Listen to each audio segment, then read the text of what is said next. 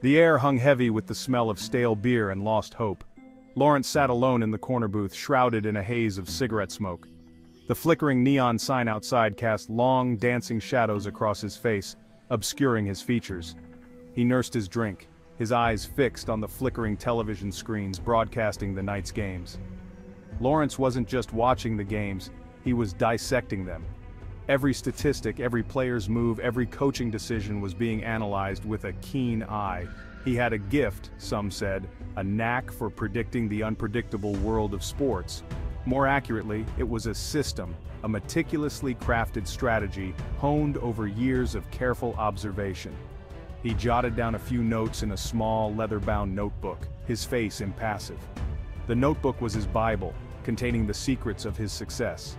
It was a dangerous game he played, pitting his wits against the house, against the odds, and sometimes against the very people he dealt with.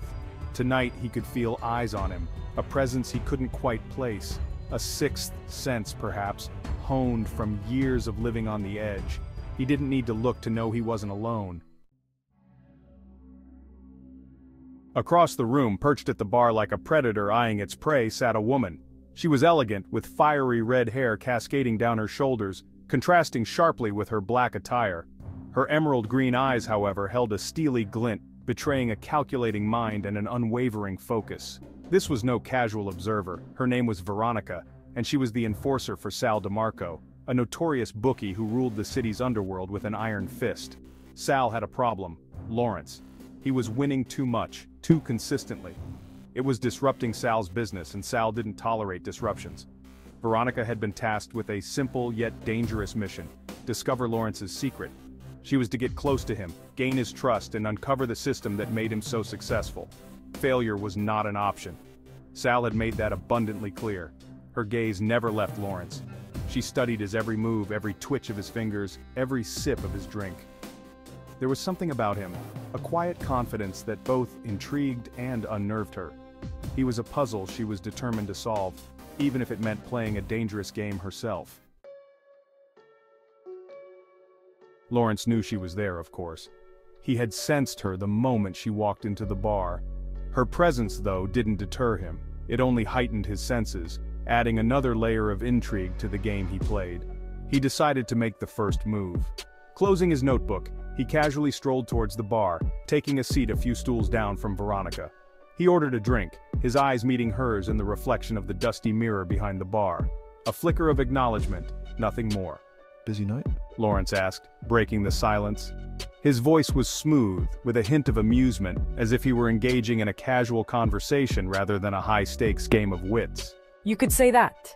You seem to be having a rather interesting evening yourself. Veronica turned to him, a slow, predatory smile spreading across her lips. Her voice was husky with an unspoken promise. Their conversation was a dance, a careful exchange of pleasantries and veiled probes. Lawrence was charming, witty, and frustratingly evasive. Veronica, on the other hand, was direct, bold, and increasingly captivated by the man who seemed to effortlessly deflect her every attempt to delve deeper. As the night wore on, the tension in the air thickened. Lawrence, seemingly engrossed in the game playing on the screen above the bar, subtly checked his phone. A message flashed across the screen, a single line that made his pulse quicken.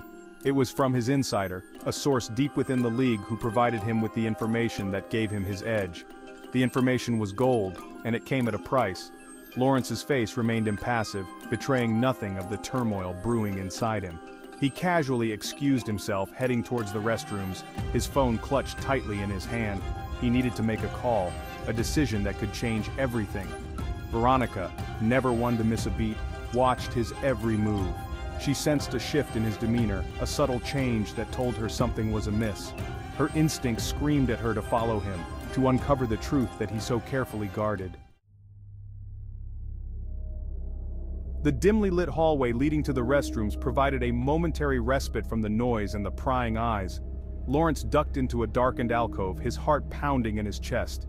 He dialed the number, his voice a low murmur as he spoke. You have information?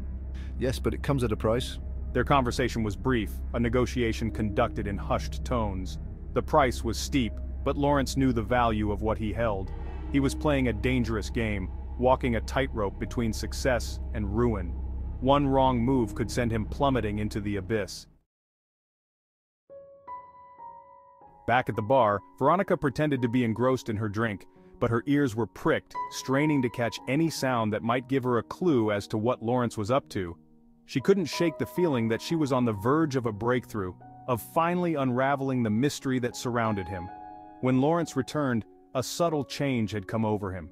He seemed more relaxed, as if a weight had been lifted from his shoulders. He finished his drink, a knowing smile playing on his lips. He placed a few bills on the counter, enough to cover his tab and leave a generous tip. Leaving so soon? The night is young, but I have other matters to attend to. A word of advice, my dear, sometimes the best bets are the ones you don't make. With that, he turned and walked away, disappearing into the night.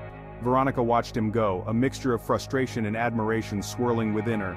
She had failed her mission, but she couldn't help but feel a grudging respect for the man who had outmaneuvered her. Lawrence's words echoed in her mind. Sometimes the best bets are the ones you don't make. What did he mean? Was it a cryptic clue to his system or simply a parting shot from a master manipulator? Veronica knew she couldn't return to Sal empty-handed. She had to come up with something, some explanation for her failure. But what? As she pondered her next move, she realized that Lawrence had given her something far more valuable than his secret. He had given her a glimpse into the mind of a master strategist, a man who lived on the edge and thrived on the thrill of the game. Lawrence's words echoed in her mind, a tantalizing puzzle she was determined to solve. She would watch him, learn from him, and one day, she would unravel the mystery of the Bookie's nemesis. Their game of cat and mouse had just begun.